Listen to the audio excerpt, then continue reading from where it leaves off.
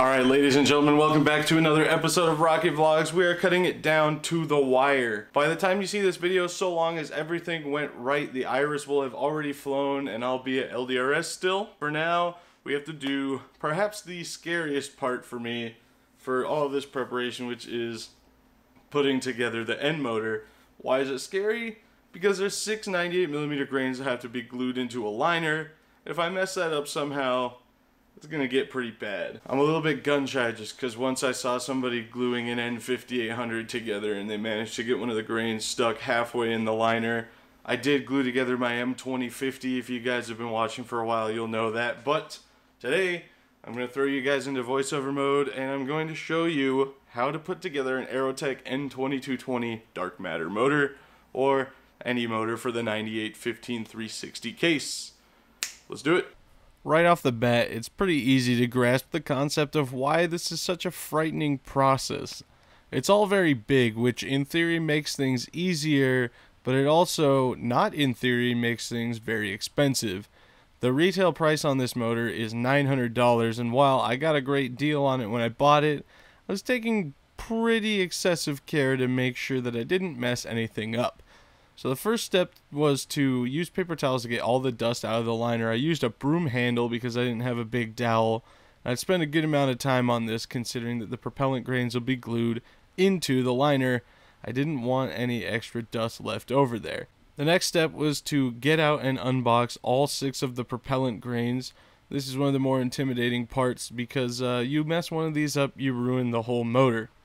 So carefully remove them all from the boxes, and the most important thing we do here is test fit all of them first. Make sure none of them are tight fitting in the liner. You want them to be able to slide through relatively easily. Once confident all the grains were easily sliding through the liner, I put on the manliest pair of pink rubber gloves I could get my hands on, no pun intended, and began gluing them in. Now you can see I actually got a decent amount of Gorilla Glue on the outside of the liner, which isn't really that big of a deal. I just sanded it off before completing the installation of the motor. The trick here is to apply a thin layer of glue over the propellant grains casting tubes without getting any glue on the actual propellant itself.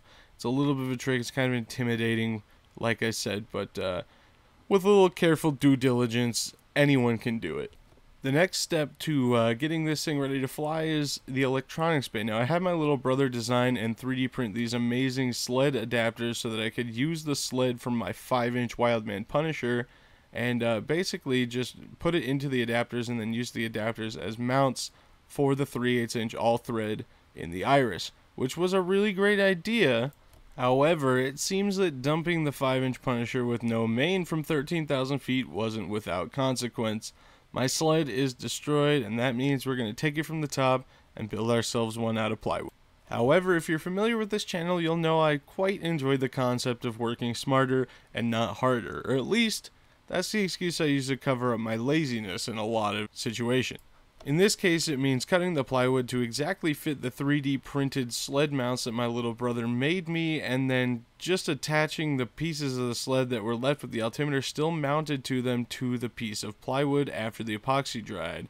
After that, I just took a spare piece of the plywood I had sitting around and built a little stopper for 9-volt batteries, which, you guessed it, are going to get electrical taped to the sled. It works, and that's all we need.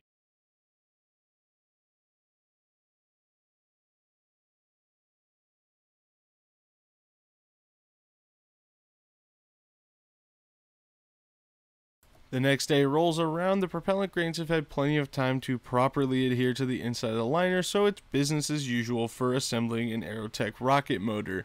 You grease the O-rings, you grease the threads, they have a nice little sheen to them, and then you throw yourself a little, put one of those bad boys right in front of the seal disc, and then throw your forward closure on, and after you're done with that, throw another one of those bad boys over the nozzle and put the rear closure on, and Bob's your uncle, you got yourself a ready to fly end motor.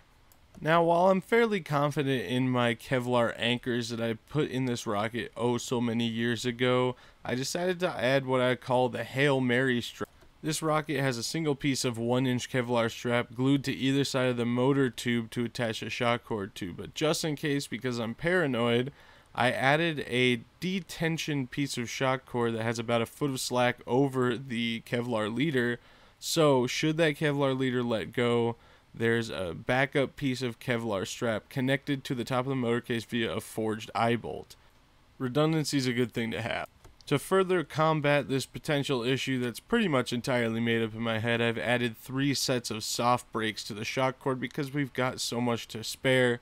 I don't want pretty much any stress being put on the joint, and really just would like the Kevlar leader to basically only have to put up with the weight of the rocket when it's under shoot. I know I built it pretty strong and the intent was for it to be able to take a good jolt, but why bother putting it through it if we don't have to, right?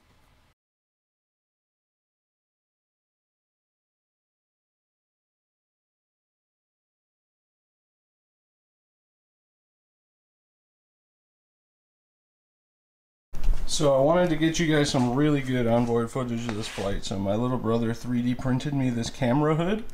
But after seeing how the hard hit from no main in the 5-inch cracked the sled, I decided to throw a layer of fiberglass on it, which does put me back a little bit, because I was hoping to paint this white to match the rocket where it's going today. But now we're going to wait for this West Systems epoxy to dry, and I think my dad's going to bring it with him.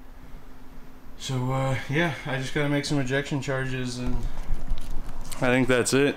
Alright, ladies and gentlemen, you've seen me make ejection charges before, so I'm not gonna put you through that again. We're doing 6 for the fin can with an 8 backup, and an 8 for the main chute with a 10 backup. End motor's in. I'm getting pretty stressed out and nervous because this is a pretty expensive one relative to a lot of my other flights, but it's long overdue. I think the Iris is going to handle it just fine. Really paranoid I put the motor together wrong, even though it's the exact same as 75s and I've done it before and didn't have any issues. It's just big, it's intimidating, but all said and done, we should be pushing the Iris close to 10,000 feet, the Bonneville Salt Flats. If you're going to be at LDRS, come find me. I got Rocket Vlog stickers that I'll give out for free. I was going to make some AVP CP ones, but I just don't have time. So at any rate, thank you guys for watching, and we'll see you at LDRS.